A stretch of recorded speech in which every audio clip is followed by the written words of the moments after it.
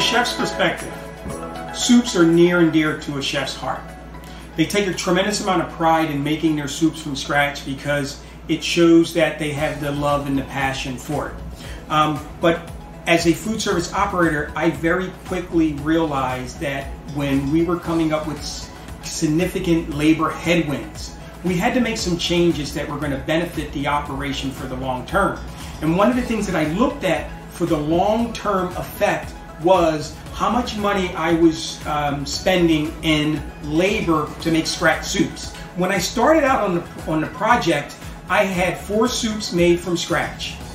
I then said, okay, if we're going to start this project, let me bring in 1 prepared soup.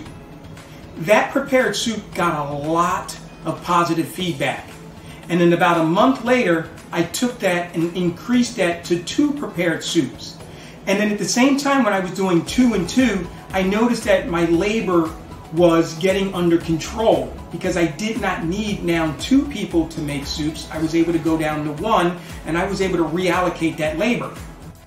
And after another month, it was a complete no-brainer. I actually then went and stopped from 3, I actually went to 4.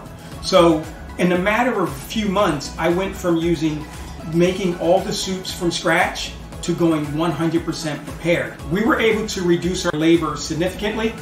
We were able to improve our consistency, and we were also able to widen our varieties of soups consistently. And those benefits really came through from the consumer perception and as well as the financial well-being of our operation.